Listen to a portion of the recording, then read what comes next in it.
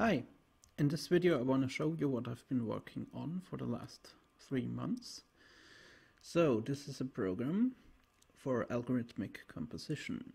What it does is it reads in lines from a txt file and then generates a piece. It can generate as long a piece as you have memory. It just takes longer. This one has 4,000 individual beats. Yeah, I will show you the graphical user interface.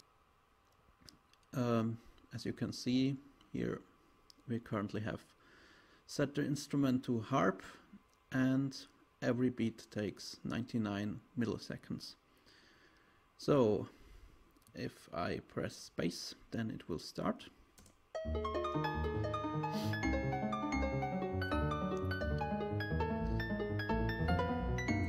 And we also have a lot of buttons here. Those are just a few things that this user interface currently can do. This button toggles the direction the piece is played. So I can go forward and backward.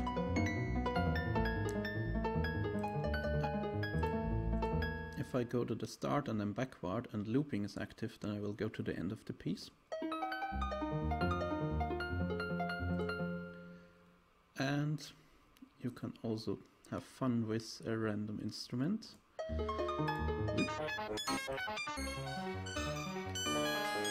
a random delay. So now it's much slower.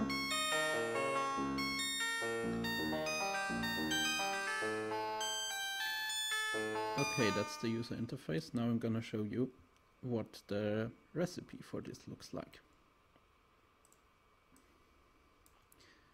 So here we have the recipe file.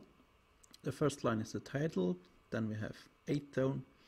That means there is 4 steps per semitone. And a lot of other instructions that I will explain later. I will start with a simpler example.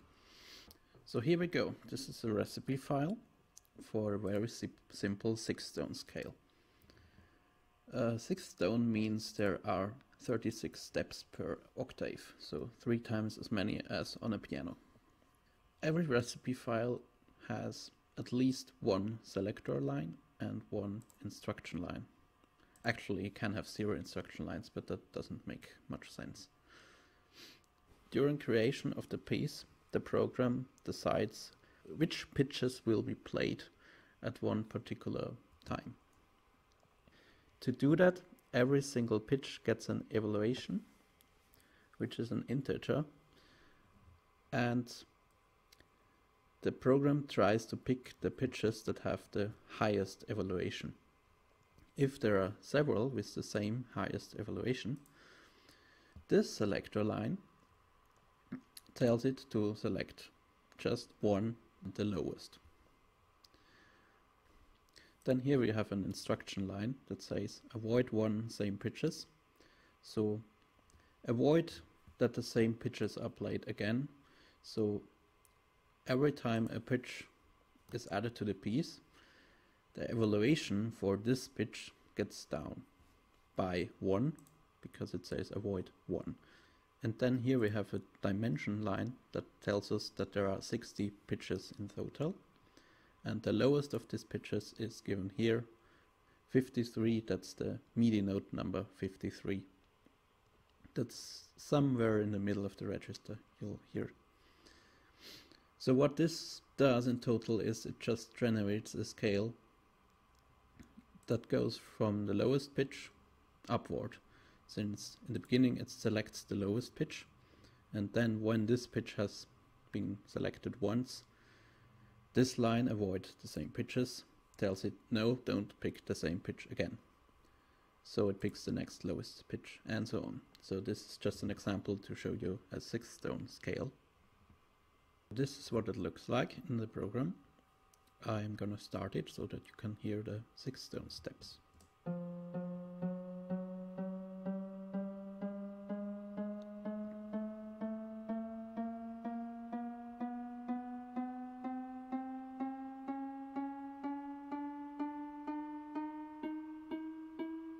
You can see in the bottom of the program there is a line with letters.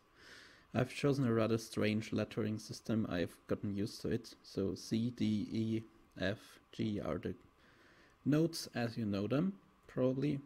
And the notes in between, I just chose a letter that I thought fit to the note. I have strange associations. And you can see that there are 3 pitches for each of the letters. For this next example, I have added one line. Prefer 20 set modus 4. So what this does is it tells the program to increase the evaluation by 20 if the pitch belongs to the set of pitches that is described by modus 4. Modus 4 means every 4th note is selected. Let's see what that looks like. We get this nice scale.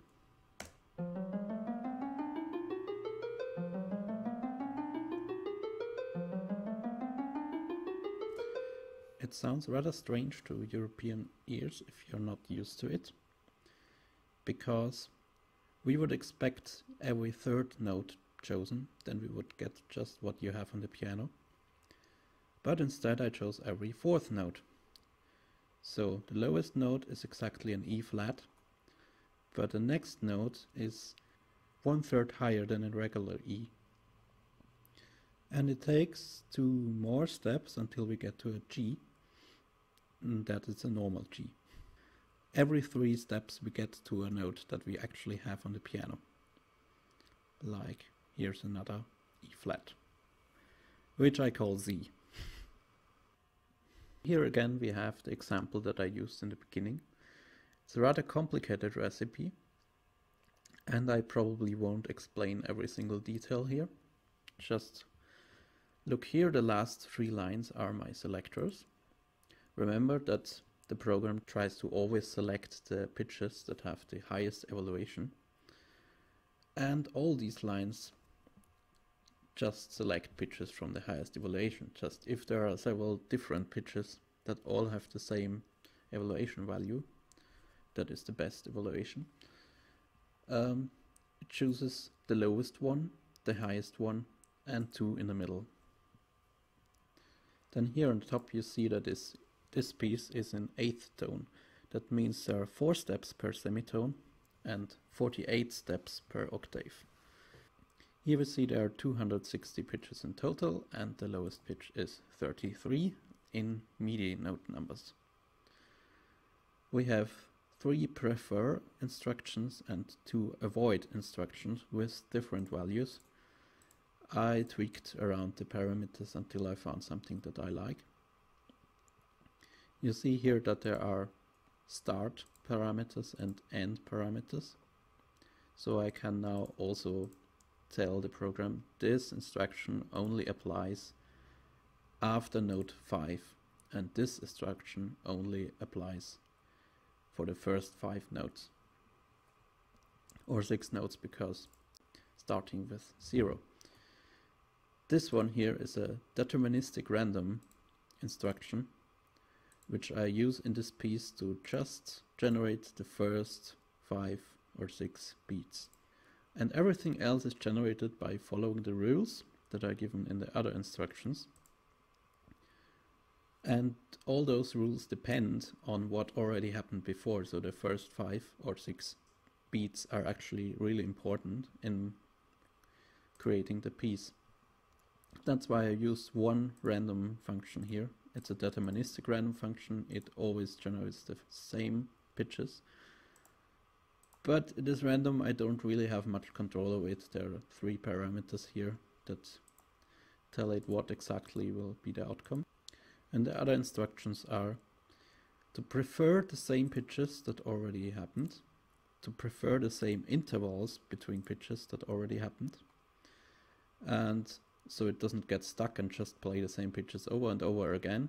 There's also avoid same pitches, as in -14 to -2800. That means avoid the same pitches that happened from 14 beats back to 2800 beats back. And as I said, I won't explain it in total, but that just means, okay, avoid the pitches that happened in the last 2800 beats. But if it's farther in the past, it doesn't matter. So let's listen to this again.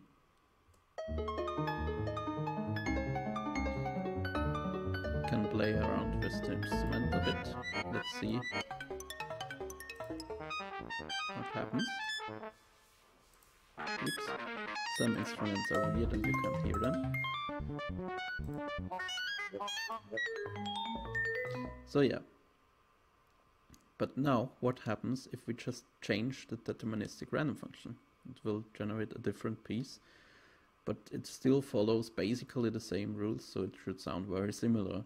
So I'm going back to the recipe file and just change those numbers to something else. Bloop, bloop, bloop, bloop. And let's see what happens.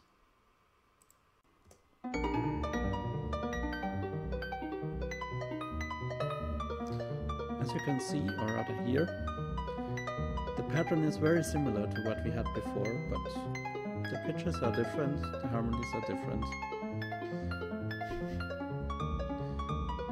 Yeah, and we can listen to the whole 4000 beats generated, in theory. Or we can create 40,000 beats, or even 1,000,000 beats. I've done it in the past, but it usually, my poor laptop doesn't like it, let's say it like that. Thanks for watching. And I'm probably going to do another one in some time, but I don't know when I will get to it. Everything you see here is work in progress, and everything will probably change. So, bye.